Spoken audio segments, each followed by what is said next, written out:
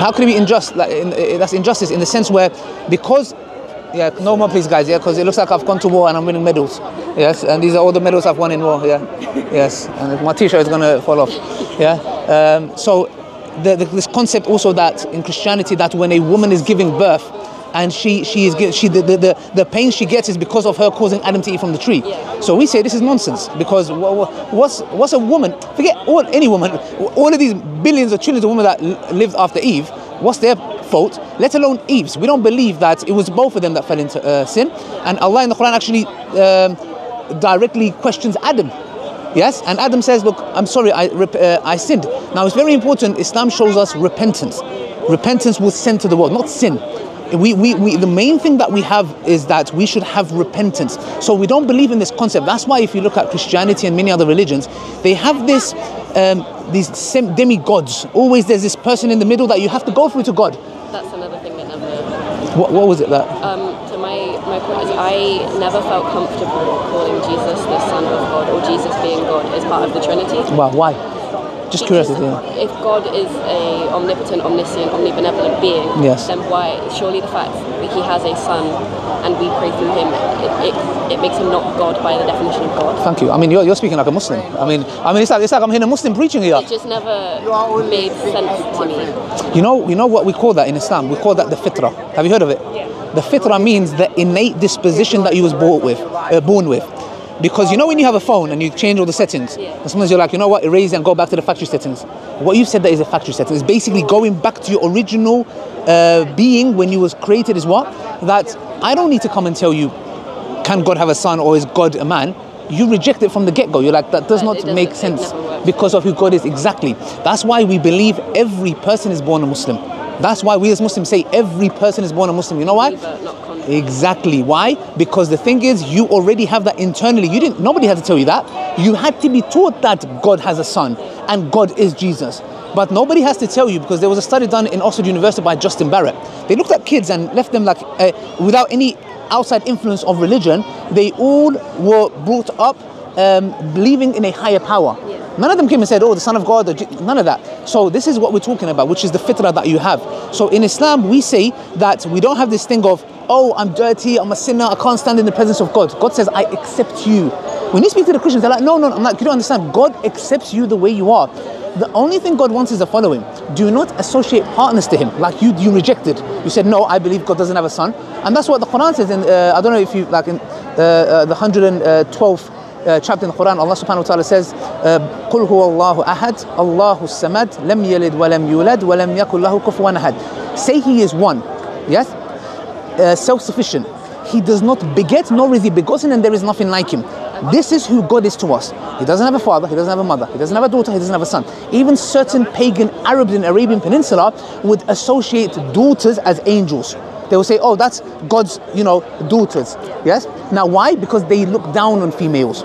So they were actually insulting God. They would ascribe sons to themselves and they would ascribe daughters to God. Yeah? As an insult. Not that there's anything wrong with it, but they despised females, so they would ascribe that to them. And we say God doesn't have a daughter or a son. So to us, we say that all of us can stand in the presence of God. When I sin, I repent to God. I don't say, oh, I need to go through Prophet Muhammad and then stop at Jesus and maybe visit. Exactly. In Catholicism, this is what happens. Mary, for example, they don't say she's God. They act like it. They say she's the mother of God, yes. Which is a bit mother of God. So the thing is, when you go to certain Catholic churches, you'll have the statue of Mary. So the point is that you are indirectly associating partners. Because if you are saying that she has an attribute, argument's sake, to hear you, to forgive your sin, please guys, no more. Where am I going to put this? Should I put it on my watch? What should I do? Can I give you guys some? I can't carry anymore. I'm feeling the weight. Okay, I'm going to hold it in my hand because I love you, for the sake of Allah. So the point is this, is that we say that anyone can stand in the presence of God. God doesn't want you to be perfect. He knows you're going to be sinners. And what do we have the evidence from the Prophet Muhammad. He told us that if mankind was not to sin, so if mankind all decided one day not to sin, Allah would destroy all of them, bring forth another nation that sins but repents. So obviously this is an example to us, which is what? God is telling us, I don't want you to be sinless. You are going to sin. Good. I just want you to turn back to me in repentance. It's what you do with your sin and how you Is react it. to this sin. And not only that, not only does your sins get forgiven, Allah turns them into good deeds. That's what we believe.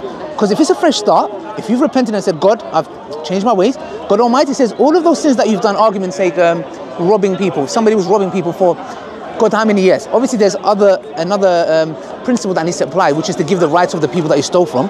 Repenting is not just enough, because if you know who you stole from, it's your friend. Islam is very careful to how you deal with other people. There's God's rights and human beings' rights. God's rights of course come first, but there's a heavy emphasis on human beings' rights, which means that if I stole from my friend and I repented, I have to return that money. But if I go to him and tell him that I stole from him, it's going to cause problems. So Islam will tell us that do it in a way where it's like, you know what, bro, here's a gift of £400. I just want you to have it. So you do it in subtle ways that your relationship is not ruined. You get it? Even if you spoke ill of someone, you don't go to them and say, oh, you know, I spoke ill of you. I mean, if that person is ready to accept and say he's forgiven, but if it's someone, a grudge holder like me, you know, my wife always says you're a grudge holder if she's watching this. Yes? Yeah, she's the forgiving one. I'm the grudge holder. I'm like, no, a grudge holder like me, it'll be like, you know what? It's better that you go and speak good of where you spoke ill of him, and maybe give it charity in there. It's just ways of dealing with that, yeah. But I don't give a sermon. If in questions that you have about Islam, anything, like what's stopping you from accepting Islam? I've got sisters already a Muslim, alhamdulillah. Do you guys have any questions? I have 2 questions. Sure. They might be stupid questions, I don't know. No question is stupid, sister. Okay. Every question is valid. This is something all Muslims I think talk about. I want to talk about jinn. Yeah. I want to ask, so what, shaitan, Yes. is he jinn? He's from the jinn kind. So we have 3 types of creation. Us human beings, which are created of clay or earth. Second creation is the angels, which are created of light. And you need to take a shahada, sister. What was your name? Lucy needs to take a shahada. She knows more about Islam than I do. The jinns are created from smokeless fire. She already knows. I'm just reading her lips, and she knows that smokeless fire. So she's on point, alhamdulillah. So smokeless fire. Yeah. So those are the 3 types of creation that we know. Okay. Yeah. So what happened to the shaitan that he became? Because he was. He was a very righteous person. Yeah. And then Adam happened, and then he wouldn't bow down. So what happened was jealousy. So jealousy is one of the root words, but it's actually jealousy is not the cause of it. So we don't believe that, there is difference of opinion on this, but we don't believe that Satan fell into disbelief just by not bowing. Okay. Now Satan had jealousy. So he was the one, when Allah tells in the Quran that he told the angels to bow down, all of them bow down except him. It comes across as if Iblis is an angel. Yeah, that's It comes across like that. No, we say he was at the ranks of the angels. Okay. Because the angels kind of do as they are told. Even though we believe angels have some sort of a free will. Some sort of a free will, yeah? But the angels do as they're told. Yeah? They can ask questions like they did in the Quran when they asked Allah, oh Allah, why are you creating the humankind? They're going to cause bloodshed on earth. Now Allah says, I know what you don't know. So they can question, but they cannot disobey. So, when Adam was created, Iblis was obviously curious, because before the soul was breathed into Adam, Iblis was observing him. Because we believe Allah created Adam with his own hands. Now in hands, we say the way it befits His Majesty, not like this. Yeah? So, we say God Almighty created him with his own hands. So, Adam, obviously, Iblis was at the ranks of the angels. Now, if you have genuinely reached that rank for the servitude of God, you would not have a problem if your boss or whoever decides otherwise.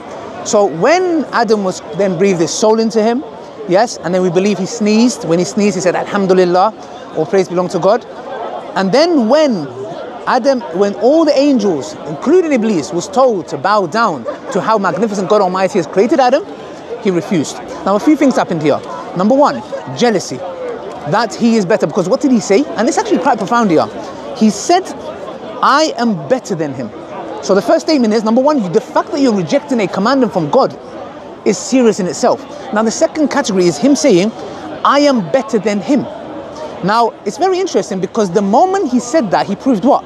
That he's not better than him. Because if he was better than, he would have, exactly, if he would have obeyed what God said, if you are better than him or equal, God said it, I'll do it. The fact that you didn't, you just proved that you are not better than him by saying you are better than him. So that was number 1. Number 2, he ascribed a mistake to Allah. He's basically saying to God Almighty, he's saying to Allah that because you misguided me, He's basically saying, no, it's your fault. That's what he's saying in the Quran. In the Quran, he's saying, and because you misguided me, watch what I'm going to do with them. I'm going to misguide. I'm going to do this and that. So the point is what? When you come and negate an attribute of God Almighty, or claim, is it for them? Yes. This. Oh, you have one? She's already got one. She's equipped, brother. She's already armed. Alhamdulillah, may Allah bless you for your faith. So yeah. So the thing is this: is that when you ascribe a mistake to God Almighty, this is a sin. If I come and say, God should have not created me like this. What are you trying to say? Yeah. Do you get it? So this is where Iblis fell into disbelief. Now, what's interesting is how comes Adam fell into the same sin. God told him, don't eat from the tree. He ate from the tree. Iblis was told, bow down, he didn't. What's the difference? The difference is the following, is that one, when he committed the sin, Adam, he said, it's my fault, I repent. Adam said, it's your fault. Do you see the attitude? One commits a sin against God and says, it's my fault, please forgive me. I don't want to be among the wrongdoers. Humbling yourself, repentance. What does Iblis do? He says, no, you misguided me and watch what I'm going to do. That is the attitude. But I hope that answers your question. Yeah. Yes. So do you have any questions? For now, I think that's... No problem. I want to go back to so a lot of, because you said if someone says God created me wrong, or it's like it's not okay. Yeah. People with low self-esteem and depression and mental illnesses seem to have this thing where they think God hates them, or God not love them, or God created them wrong. Yeah.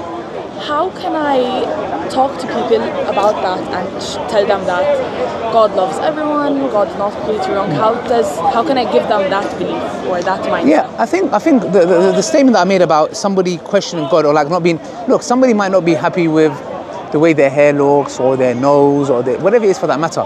These are things that, you know, we're human beings, and these are all influenced by our society. These are the things that make women feel less, more uglier, and you need to look this and do Botox and get this done and get that done. Society's put this pressure on women, sadly.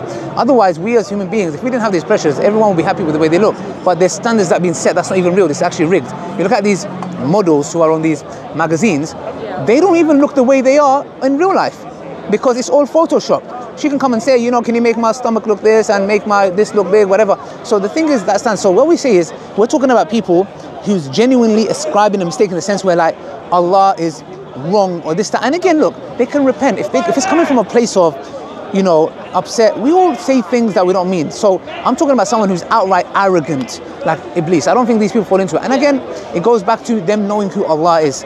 If they know who Allah is, and again, connecting themselves to the Quran, Islam, I believe Islam is a solution to many things. Once they fully immerse themselves in Islam, it'll get rid of all of this stuff. That's what it did to me when I came to Islam 11 years ago. I went from societal chains I was enslaved in, and I had multiple masters, not literal, trying to please the opposite gender, trying to live a certain lifestyle, working overtime, having money, all these were my slaves. They were masters. I was serving them. That's what Allah tells us in the Quran. Have you seen the one who has, I think it's 3 masters compared to the one who has 1 master? The parable is what? When you have 1 master, which is Allah, God Almighty, when He tells you what to wear, how to live, you get a direct commandment. Now imagine if there's 3 masters you guys have, and I say to you, I want you to jump. The other one says, no, I want you to sit. The other one says, what do you want me to do? Do all 3. How exactly? That's why Allah gives the parable. And that's how it was with me when I was living as a non-Muslim and doing all this stuff. I realized it doesn't bring me happiness because I'm living for others. Me getting a university degree so my family can be happy. Going and doing this, working overtime, money, this, that, why, so I can go. I was just in this perpetual cycle of unhappiness. That's why I had to wake up and say to myself, there has to be a greater purpose, And I always say, when I enslaved myself to Allah is when I became free. That's when I became free. That's when I realized my true freedom. You know why? Because I only care about what Allah thinks of me. I don't care what people think car I drive. I don't care what they think what I wear. Before it was like, oh no, I need to look this way and that way. Or what would they say? I don't care about you, man. When I die, you're not even going to come to my grave. You're probably going to speak ill of me. Why should I waste the majority of my life being upset because when I go to my friends and say, I don't know what girls say, but your makeup looks like this, or you go to your friends and you look, I don't care, man, I don't live for you. When you have that, then you realize what freedom is about, because you free yourself from the shackle of societal pressures. And that's why I recommend a book called Beauty Sick. If you guys buy it, it's from a non-Muslim author, very good, especially for females, because I believe the biggest pandemic we have is this whole, makeup industry, the beauty sickness, because these standards are given. I mean, there was a study done that when COVID happened, there was so many more women that were carrying on wearing the masks, and they asked them why. They said, well, you know what? I don't have to do makeup in the morning, and I don't need to be judged by it. They were not for COVID. They were not scared of COVID. They were like, I'm afraid of being judged. You have women who are being specific dress sense, wearing 5-inch heels to work, and their ankles are bleeding. Why are these standards there? I mean, you go clubbing, and it's like freaking 3 degrees, and you've got girls in miniskirt. The point is, not a woman in this country can dress up how she likes. The point is, if you go to these girls and tell them, do you choose to wake up and take 2 hours to do makeup, and then your hair, and then do you choose to wear a skirt that's it's freezing outside, yeah? And then you're wearing heels that make your feet bleed, that you take them off and walk in bloody pavement. You know how cold pavement is? If you ask them, they would think and say, actually, I don't choose to do this. I am pressured subconsciously, and I think it's, I love it. No, you don't. So the same applies to men as well. So these things are there, and I believe once you accept Islam, you find your true freedom. Yeah. What's stopping you, Sister Lucy, from accepting Islam? Honestly, other people's perspective. Okay. Would you mean like family members or friends or? My family would be inherently against it. They just think it's foreign. It is. They don't know. It would be anyone else can do it, but not my daughter. That's interesting, because my dad is heavily, like, it's not just I know with the English people, they're a bit more, if it makes you happy. They have this principle, it's like, if it makes you happy. Yeah. With my dad, I don't care if it makes you happy. So with my dad was very my dad said the thing that I hate the most has been born into my family. I was kicked out of my house, and I'm not saying my dad's evil. My dad sees it as foreign. And also he's had some bad experience with Muslims back in our country. So I would say the following, sister, look, at the end of the day, I understand your family members can, be upset. That's totally normal. And I think you're more lucky than me. I'm sure your family would be a thing. But again, I'm just trying to understand, is there any questions that are stopping you, or is this the only thing? I don't think there's any questions stopping me. So then you do, okay, so let me ask you a simple question. Do you believe God is one? Yeah. Okay. Do you believe that the Quran is from God Almighty? Direct word of God. Yeah. Okay, do you believe the Prophet Muhammad is the final messenger?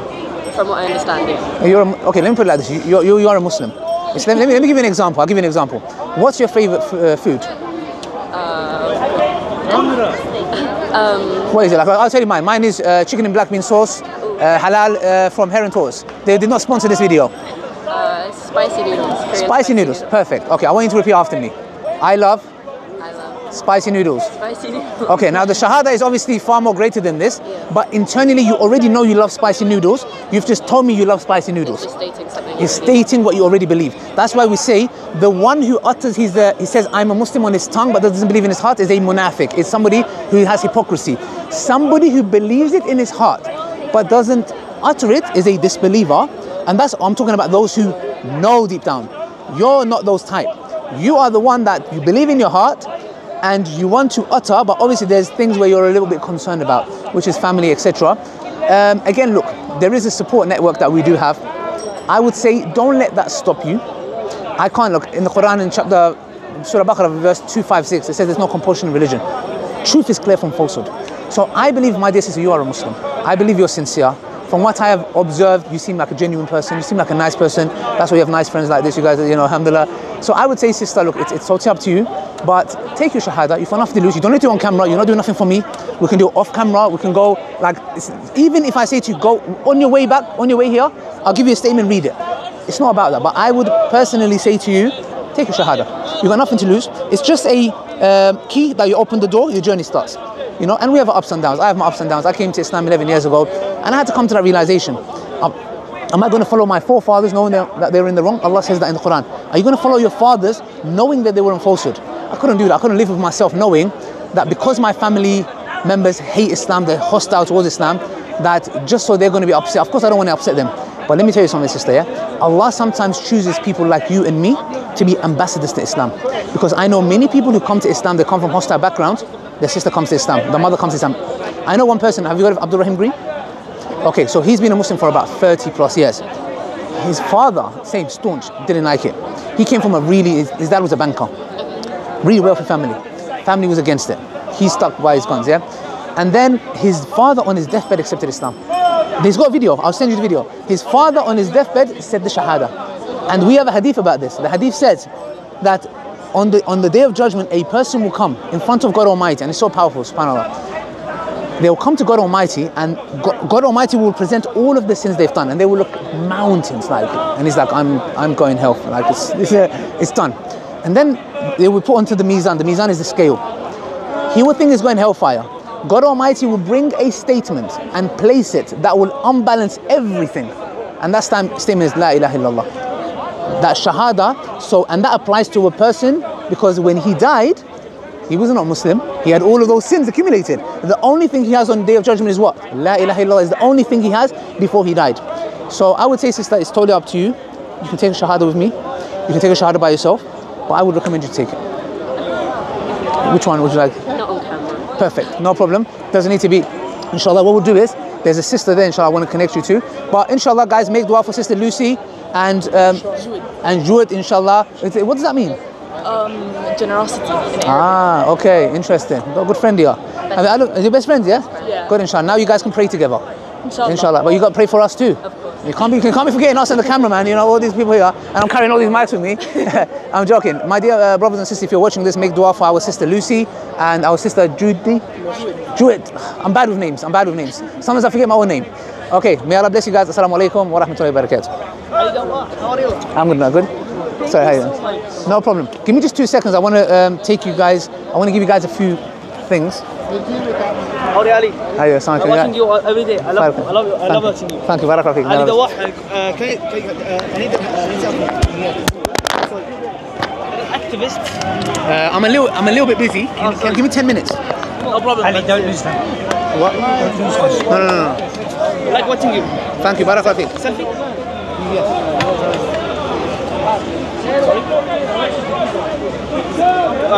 Video. What's the advice? Assalamu alaikum. Don't forget to pray salah. Now, they accept.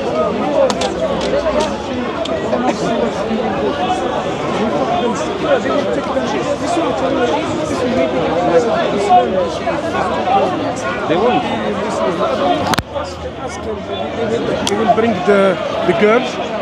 No, wait, it's recording. Do a bit in